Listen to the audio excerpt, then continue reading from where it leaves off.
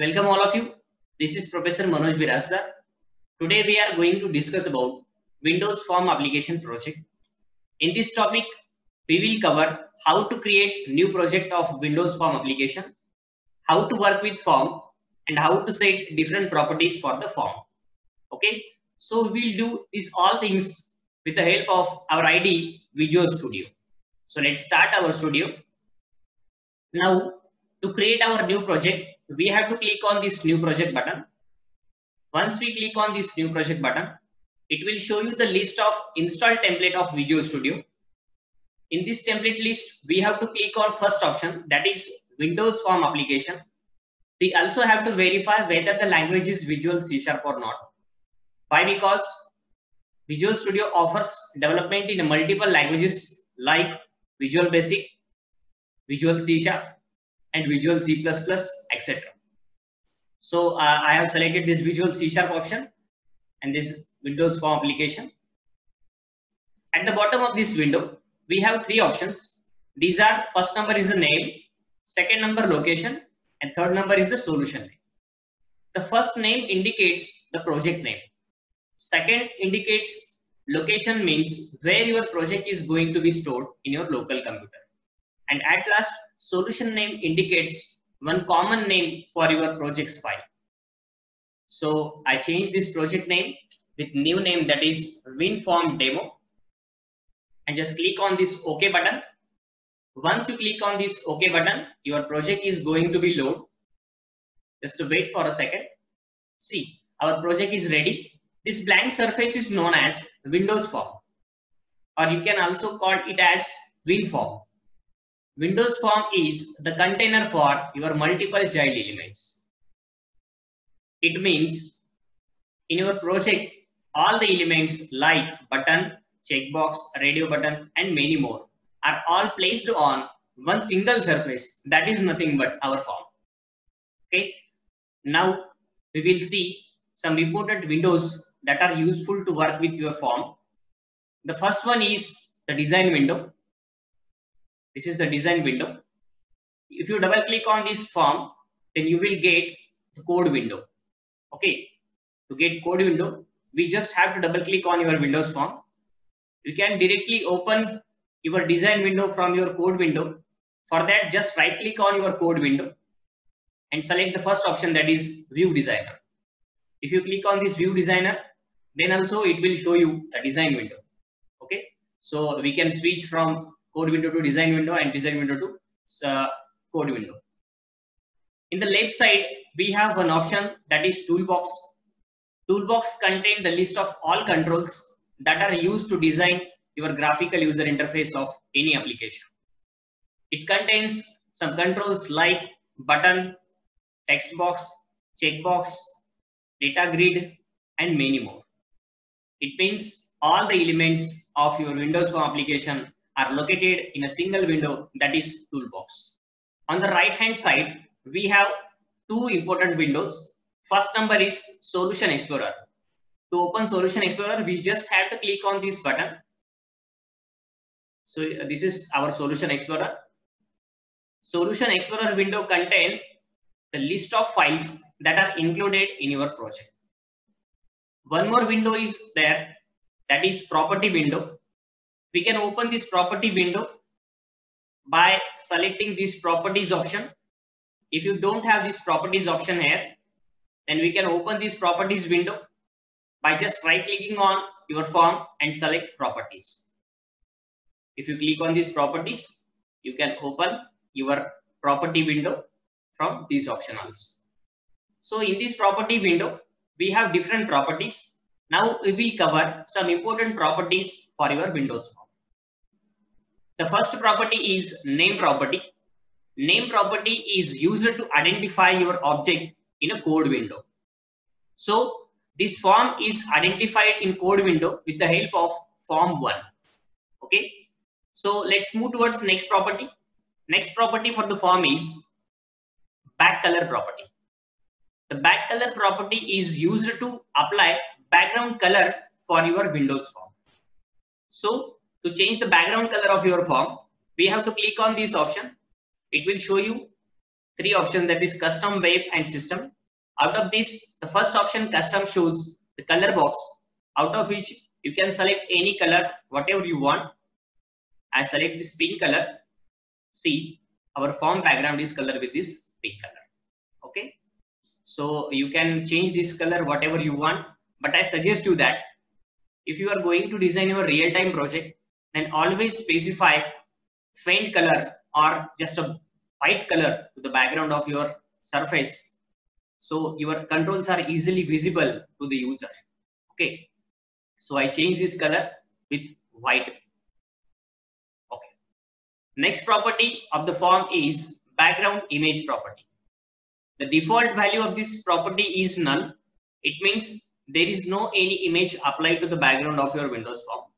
If you are interested to apply background image to your Windows form, then you can with the help of this property. To apply this background image, first of all, we have to click on this browse button. If you click on this browse button, it will show you another window. In this window, we have two options. The first one is project resource file. Second one is a local resource. Here, local resource indicate you can select image from your local computer.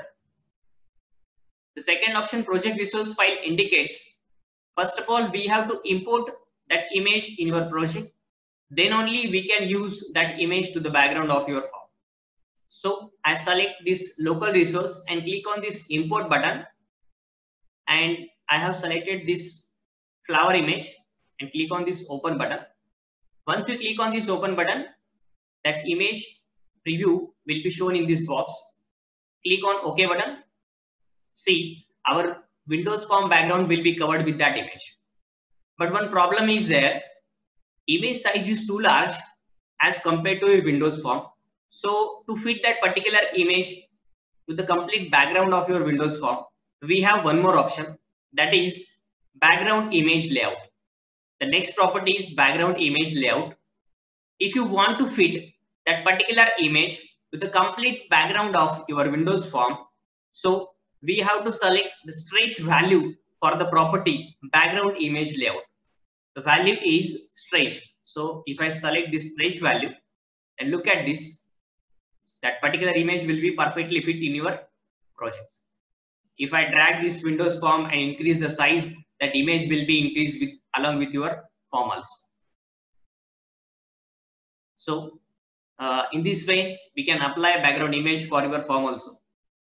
To remove background image from your form, we have to click on this option once again and then select the project resource file and click on the first option, that is none, and OK. In this way, we can remove an image, applied image from your background of your Windows form also. So the next property is icon property.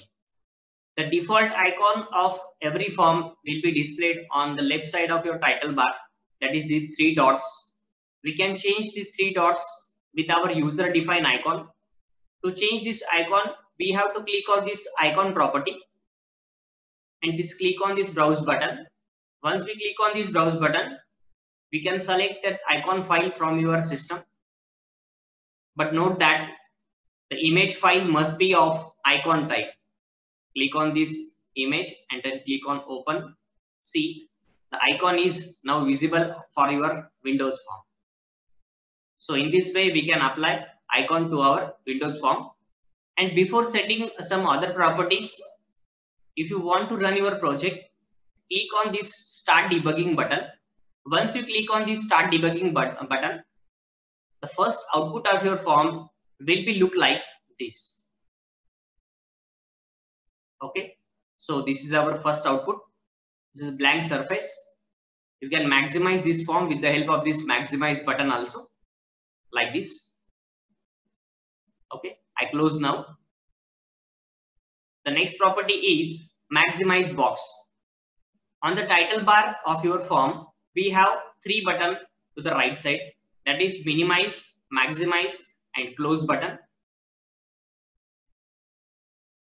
If you want to disable the functionality of this maximize button, so you can disable this button by changing the maximize box property as false.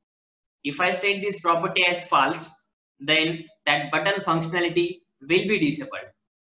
So let's run the output and see the changes. Look at this. You can, our minimize button is active, close button is active, but our maximize button is disabled now. Okay, so I disable this button. Next, same like this maximize button, you can also disable the functionality of minimize button also. So for that, I change this maximize box to true, and one more property is there, minimize box. I set minimize box property as false. Now your minimize button will be disabled. Once again I run my project, see the changes. Okay, our maximize is ready, close button is also activated, but our minimize button is now disabled. And if you want to disable these both button, that is minimize as well as maximize, then we have to set both property value as false. Let's see. If I set maximize box property as false and minimize box property as also false, then see that two buttons will be disabled from your title bar. It means if you set both property as false, then that button are not visible to the user. Okay, if I run my project, then see the output, only close button is there. Now the next property is show icon property. Already we have seen icon properties, that is used to set icon for your Windows form.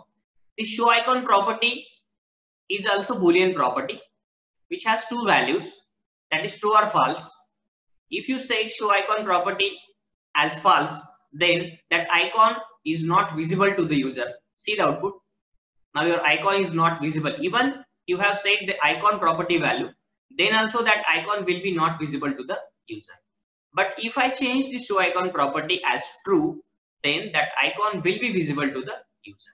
Okay, so this is the value of the show icon property. The next property is the show in a taskbar. Next property, show in a taskbar. This is also Boolean property.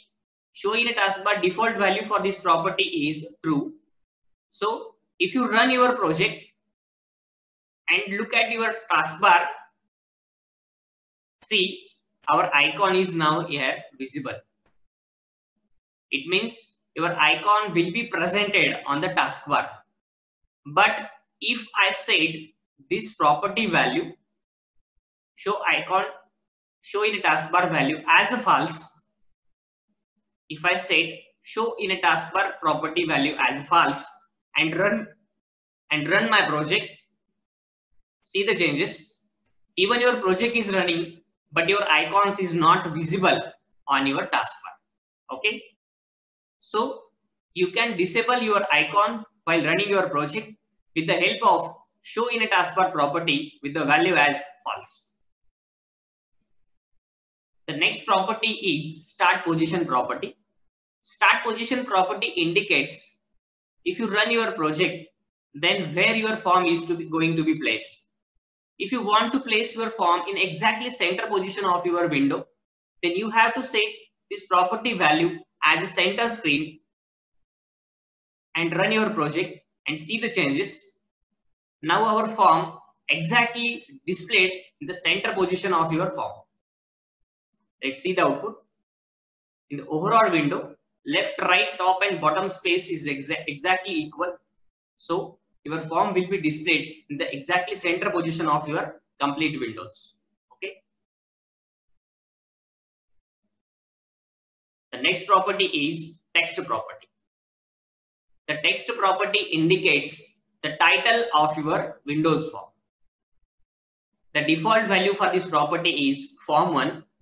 If I change this value, that changes will be reflected to the title of your form. See the changes. If I set it as home and see the result, look at this. Now our title will be changes according to the value of our text property. Okay. Now we will move towards the next property, that is Windows tag property. Windows set property has three values, that is normal, minimize and maximize. If you set this property value as minimize, then your form will be in a minimized position when you launch your project. If you set this property value as maximize, then form must be in a maximized position or in a full screen mode when you run your project. See the changes. First of all, I set this property value as minimize and run my project. Look at this. Even our project is running, but that form will be in a minimized position. Look at this position. So look at our taskbar. Form is in a minimized position. You can reopen this form by clicking on this icon. Okay. Same like this. If I set this property value as maximize, see the changes. Your form will be displayed in a full screen mode. Okay. Like this. So that form will be displayed in a complete screen. If you want to change this property value as a default, then we have to click on these properties and set the value as normal. Form has one event, that is form load. To create form load event, we just have to double click on this Windows form. If you double click on this Windows form, you can get the code of this form load event. So this is the handler of your form load event. If you write something or if you write some code here, that code will be executed when your form is going to be loaded. Okay. So this is our first topic. In the next topic, we will cover how to write code in the form load event to display different messages to the user. Okay. Have a nice day. Thank you.